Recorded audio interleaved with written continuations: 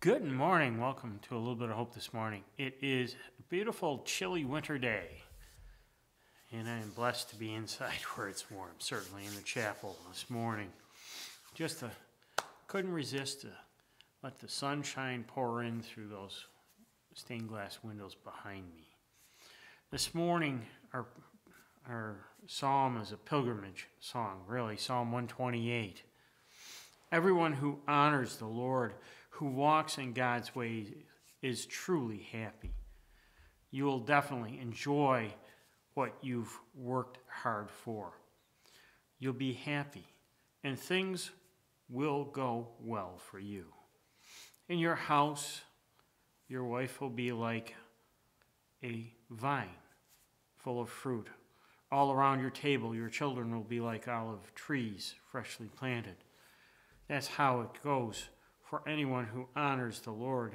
They will be blessed. May the Lord bless you from Zion. May you experience Jerusalem's goodness your whole life long. And may you see your grandchildren.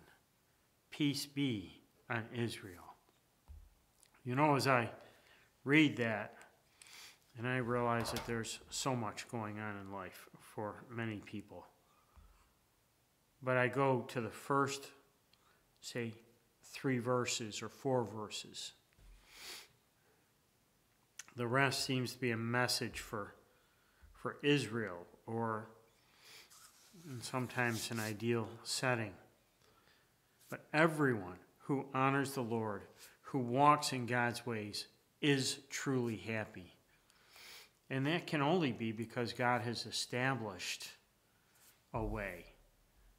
God has established for us through the laws and through Jesus' teachings a way to be better, whole, to be trusting and relying on the Holy Spirit. You will definitely enjoy what you've worked hard for. You'll be happy, and things will go well for you. And I don't think that really the psalmist is speaking to our time in the field or behind a desk at work. I think the psalmist is speaking to working to walk the way that God has intended us to. In your house, and it goes on and talks more specifically, but towards the end, peace be on Israel is a message, to me anyways, that it was directed towards Israel, towards maybe something that we need to investigate to fully understand. But the message for the first half of this is universal. I think part of our goal in life is to, say, ramp it up as far as our interest, our studies, our opportunity to explore more of who God is and who we can become, because as we discover who God is, we discover maybe the difference in where we are and where we can go, which in itself is a blessing for me. It's a constant, I say, challenge to get us to more holiness, to a better lifestyle, a happier lifestyle, a more complete lifestyle in Jesus. So as I think about that this morning, I think about what opportunities we have, what opportunities for small groups even, where we can get together, Bible studies, explore Scripture, even across Zoom or other means, things we can read, things we can catch up on YouTube or Facebook that draw us closer to God. It's a challenge in a way, with all the other noise and distraction in the world, to walk in God's ways and to discern what those ways are. Because that big $10 word of discern certainly has more work behind it as we explore where God is truly inviting us and how we can be more than what we are. Just some thoughts this morning as I'm looking at Psalm 128. So let's pray. Dear Lord, we thank you and praise you for this day you've given to us and for this time together, for the opportunity to explore your scripture. For your psalmist has said, happy are those who walk in the way of the Lord. And Lord, we ask for your help in discerning to understanding to exploring that way and how that way is separate maybe from where our society is walking right now. Clarify our thought process, clarify our understandings, Lord. Guide us towards you. Lord, bless us in this time together. We ask, Lord, that you lay your hands upon Brett Cook, upon his entire family. Nurture them, care for them, keep them safe. Certainly bless and work within Brett's body. Mike and his family as well. Lord, continue to nurture that and help his blood counts and other things that he needs to make him healthy again. Lord, we lift to you all those with COVID right now. Lord, heal them, care for them, guide them. We ask, Lord, that you help us stay healthy. Those that have not had it, or those that have and are still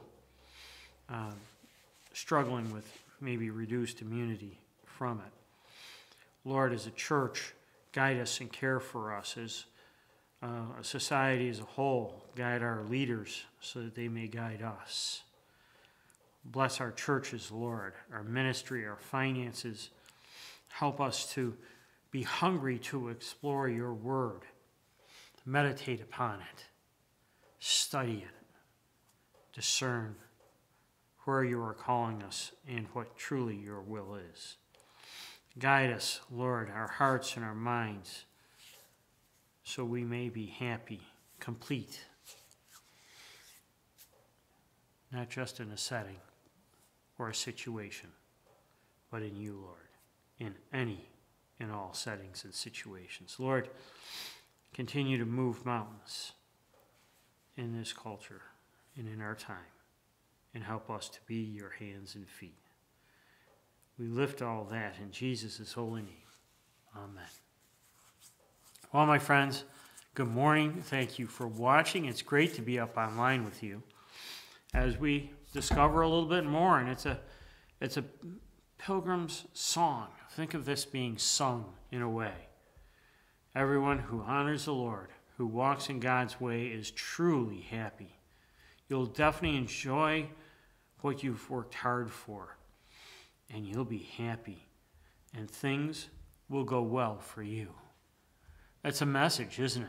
A strong message that calls us to understand what it takes to walk within God's will and way and to help others do the same. It's quite a challenge for a chilly winter morning, but I'm sure we'll be blessed as we explore it.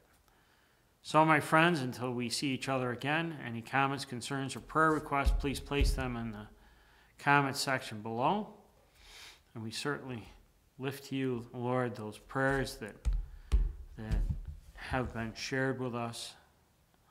And we look forward to spending time together searching Scripture. So, my friends, until we see each other again, may the Lord bless you and keep you. May the Lord make his face shine upon you and be gracious to you. May you be blessed and be a blessing to others. Share a kind word, a random act of kindness. Help your neighbor. Help them discover truly who God is and God's will and God's way, so they may be happy as well. So, be safe. God bless you. Those that are traveling, know that you're in our prayers as well. Bye for now.